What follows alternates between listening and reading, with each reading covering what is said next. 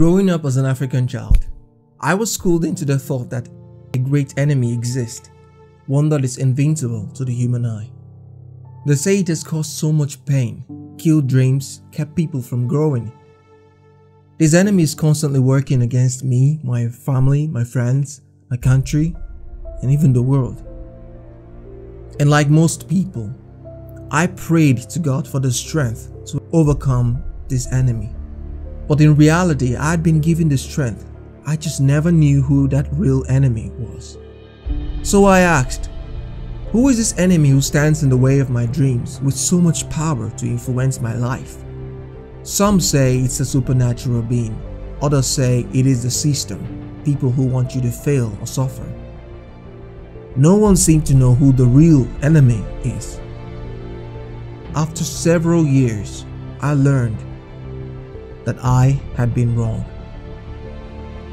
See, the real enemy had been with us the whole time, hiding in plain sight. It walked among us, lived among us, slept and ate like we did. How could we not have seen it? How come only a few know about this? Do you know who that enemy is? That enemy is you. Yes, you are your biggest and real enemy.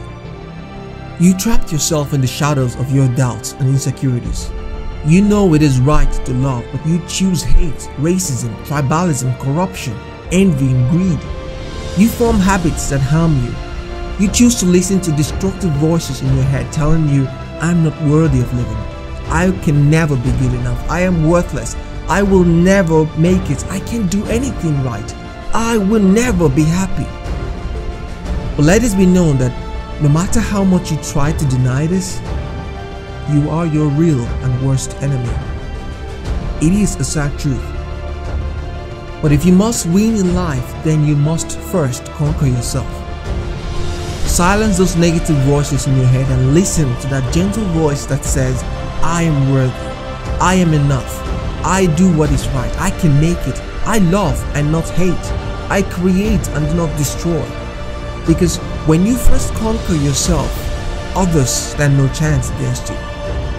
Like the African proverb that reads, when there is no enemy within, the enemy outside can do us no harm.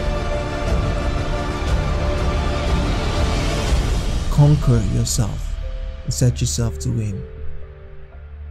Win from within.